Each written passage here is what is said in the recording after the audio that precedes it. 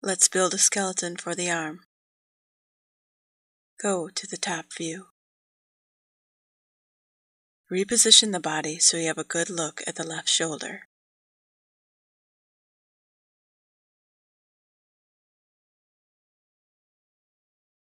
Create a new bone. Name it deltoid _01_L. Now rotate the bone so it runs down the middle of the arm.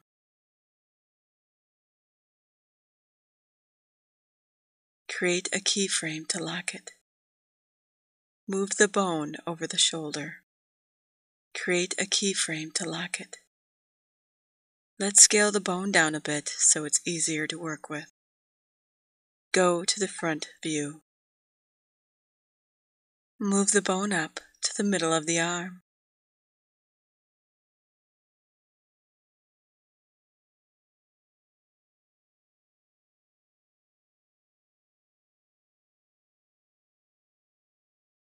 Create a keyframe to lock it. Scale the bone, making it very tiny.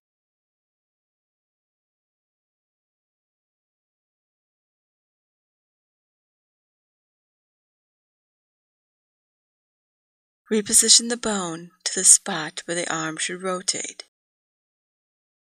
Create a keyframe to lock it.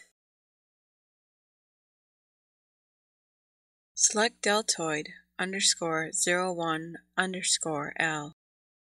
Add a child bone. Name it biceps _L.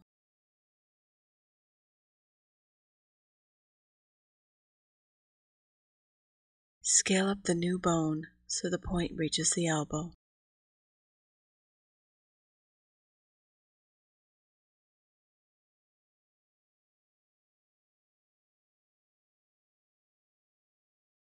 Rotate the bone slightly forward.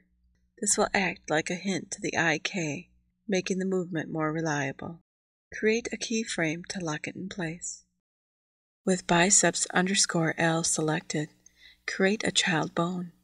Name it forearm _L.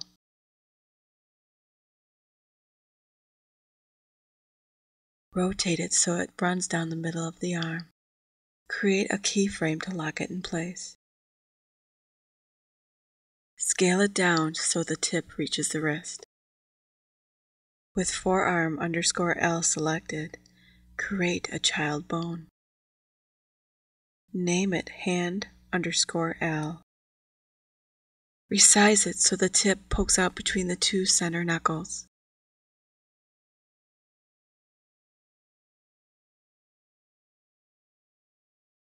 Check the front view to make sure the bones are running through the center of the arm and hand.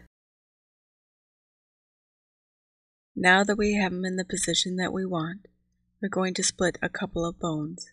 Select deltoid _01_L. Select split bone. Split the bone in two. Ignore the weight map assignment box and ignore the IK disables alert. Open the scene editor to select the tiny bones more easily. Find deltoid _01_L_2.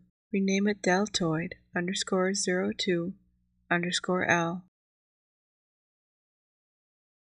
Select forearm _L. Select split bone. Split the bone in two. Ignore the weight map assignment box. Find the bone named forearm _L2. Rename it wrist _L.